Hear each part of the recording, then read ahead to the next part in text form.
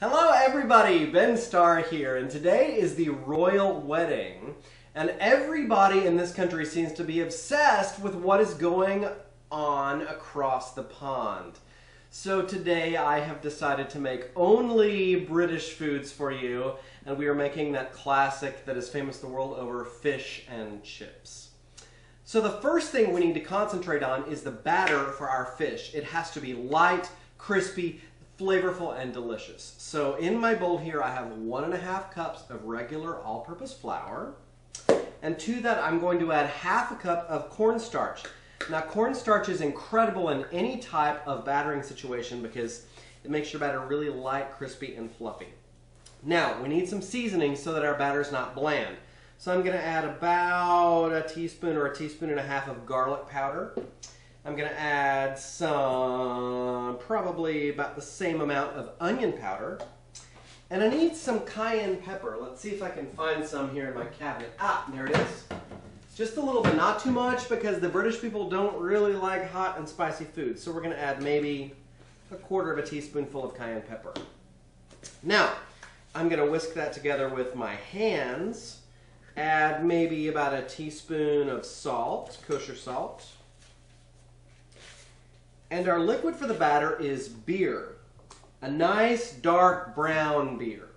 Now this is my homemade pumpkin ale. And I assume that most of you are laboring under the situation where you don't really have a supply of Ben's homebrewed pumpkin ale at your house. If this is the case, you can use any type of dark English brown ale like Newcastle. That's fine. Of course, Ben's homemade pumpkin ale is going to taste better, but if you can't find it in a pinch, you can use Newcastle. A bottle's worth 12 fluid ounces or 1.5 cups. So we're going to add this to our dry ingredients. It's going to foam, of course. Now we're going to whisk it until it's smooth. And once our batter is smooth, we're going to put it in the fridge and we're just going to let it sit there for an hour because the batter needs to hydrate in order to fry up nice and crisp and light. Okay, I forget that most of you are going to watch this video years after the royal wedding and you're going to wonder what the heck is on top of my head.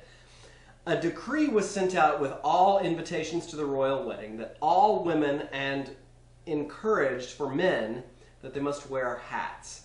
My wonderful neighbor Sharon, who you're about to see when we finish making the fish and chips, made this wonderful hat which she calls the Fascinator to wear while she watched the royal wedding, and she was insistent that I wear it while I cook today to make sure that all of the food I prepare is authentic. So, thus, the Fascinator.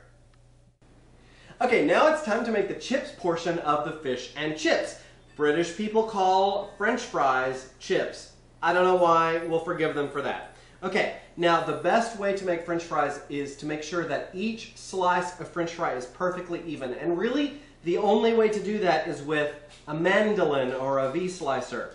Now, if you don't have one of these, you should probably get one. They're only about 20 or 30 bucks for a decent sized one that'll cut pretty well.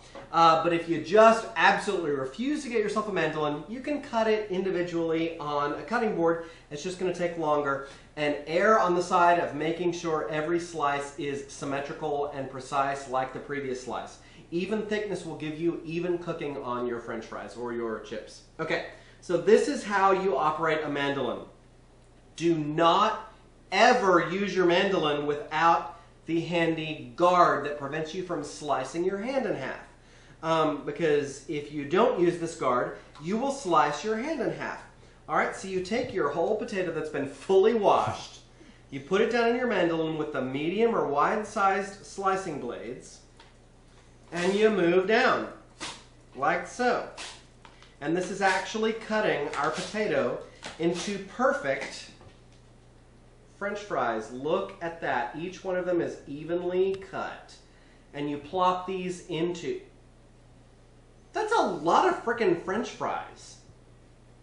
Do you see how many French fries this one... I haven't even used the whole potato. Do you see how many French fries this whole potato is going to make?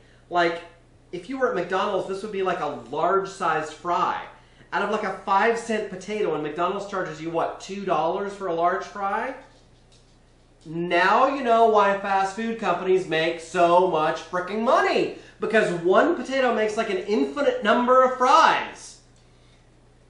Okay, anyway, you're going to dump your fries into a bucket of cold water. Not really a bucket, a bowl. And there are several reasons for this. First of all, if you cut a potato and leave the cut side open to the air, it oxidizes and turns brown, which is disgusting. Second of all, you want to wash off the outside layer of starch on each individual fry, because if you try to fry them with all starch on the outside, they're going to turn gummy and gross. You want them light and crisp, so you need to wash off the outside starch from the surface area of the fry, and your bucket of cold water will do just that. Okay, so you're going to keep these in here, and then when it's time to fry, we're going to take them out, dry them off, and plop them into the hot oil. Do not adjust your screen. We have switched kitchens. Okay, so we're in my neighbor Sharon's kitchen right now, and it's time to deep fry our fish and chips. And no, there is no way around deep frying when it comes to fish and chips. You have to deep fry.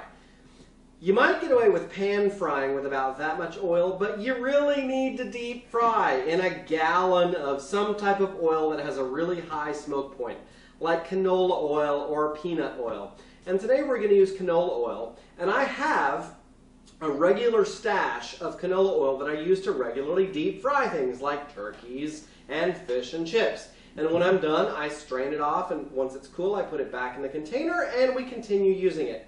Now, our potatoes have been soaking in ice cold water. I've drained them off, but before we can add them to hot oil, we have to dry them. So, we're going to take some of the potatoes, scatter them out on a dish towel, spread them out into like one layer-ish, cover them, and pat them dry. If you try to drop wet potatoes into your boiling oil, you will set your kitchen on fire. So don't do that. I know this because I've done it before, multiple times. So dry off your potatoes before you cook them. Stick them up! In the spirit of my ancestor Belle Starr, I have purchased an infrared thermometer that you can point to anything and discover its temperature. I got this from Alton Brown. I'm not really that original, but it's a great piece of equipment. Costs anywhere from 50 to 100 bucks, and I know that's a ton of money. And I thought, oh, it's just going to be a luxury, but I've discovered that I actually use it all the time in the kitchen. So if you cook a lot, get yourself one of these on the internet. Sometimes you can get them as low as 45 or 50 bucks for a decent one. I am actually taking the temperature of my oil right now, and it is 365 degrees. Now, the secret to crispy French fries is a double fry. Your first fry is around 325 degrees. That's called a blanch. We're going to dip the fries in there until they're limp. We're going to take them out. Then we're going to raise the oil to 375 degrees and put them into the fryer, because that is going to make them nice and crisp on the outside. So, my oil is too hot at the moment to do my first blanch at 320 degrees. So I've turned off the heat and I've moved it off the burner. I'm going to let it cool to 325 degrees. As soon as we hit that mark, we're going to do our first fry. Okay, so my oil is at 320 degrees. We're going to do our first fry, which is actually called a blanch. Now, don't throw a huge amount of fries into hot oil because the oil is going to foam. So scatter them in gently. You'll see some foam start to come up. You don't want that to overflow. If it overflows, you're going to set your kitchen on fire. And I can tell you firsthand, having set my kitchen on fire many times, that you don't want to set your kitchen on fire. Okay, so very carefully add them.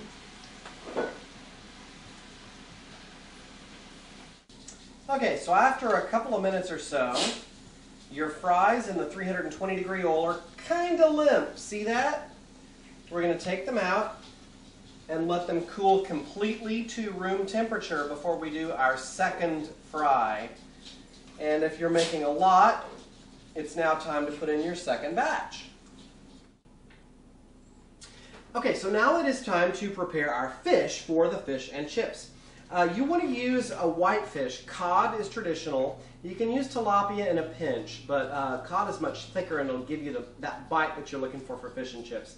And cut them into like 3 by 1 inch slices like that. All right? Now we are going to put them in a Ziploc bag filled with cornstarch or tapioca starch or whatever starch you just happen to have laying around. You can use flour in a pinch, but again, to get that nice big crunch, you really want to use cornstarch. Put them in this bag. Then we're going to seal the bag almost closed.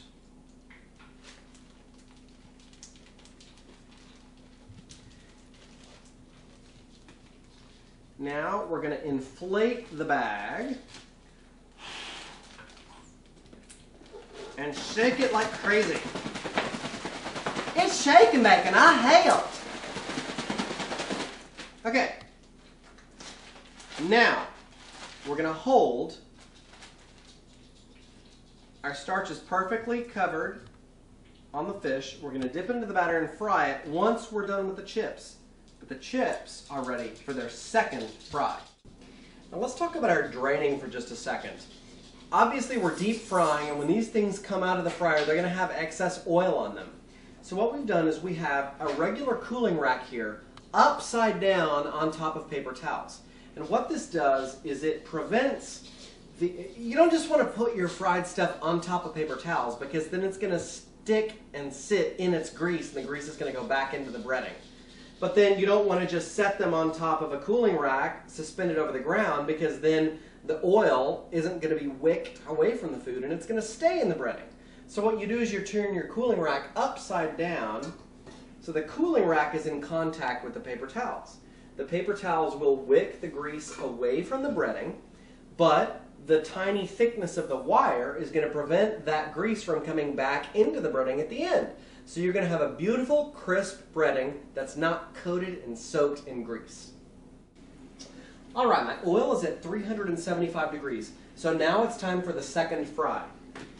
Now don't overwhelm your fryer, otherwise the oil's going to explode and go everywhere. Your kitchen's going to catch on fire, and the fire department's going to come.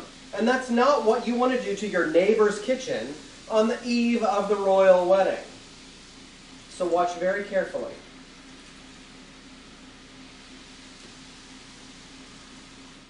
Now when your fries are nice and crisp, it's time to take them out.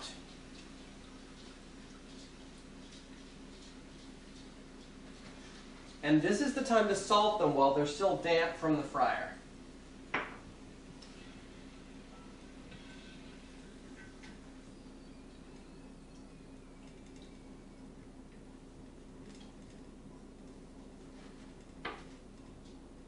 Now, you've got to let your oil return back to 375 degrees before you put your next batch in.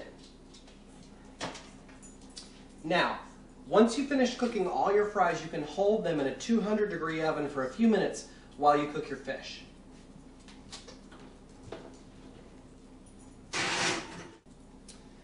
So now it's time to make our fish. So you take your fish out of the starch wash, like so, and you plop it into our batter that's been prepared, our beer batter that's really good, that's been soaking.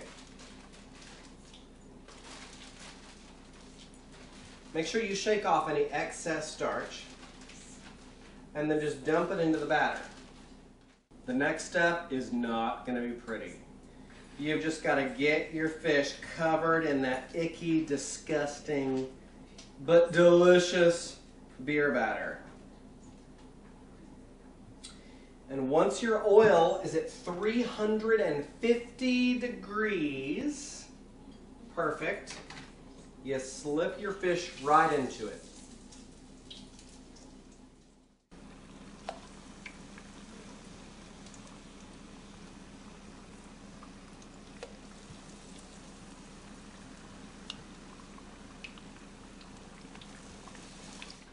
Now there's really no way to avoid this nasty disgustingness. You're just going to have to get used to it. Wash it off each time you're finished putting a batch of fish into the fryer, and then start all over again. I'm going to be honest with you. The Fascinator was not really working for me. The instant it started to make a mad dash for the boiling oil, I decided I had to get rid of it. Sometimes kitchen safety takes precedence over fashion. Now, when your fish has been in there for about 3 minutes and is nice and brown, we are going to remove it to our draining rack and salt it while it's still moist. Now just repeat until all your batches of fish have been perfectly fried. And once you're done, you're going to have a plate of delicious, crispy, perfectly seasoned fish and chips that even the queen would like to eat after her grandson, right, got married. I'm Ben Starr. Check out my website, benstarr.com, for more recipes, photographs, and travelogues from my travels all across the world and all 7 continents. Thanks and have a great day.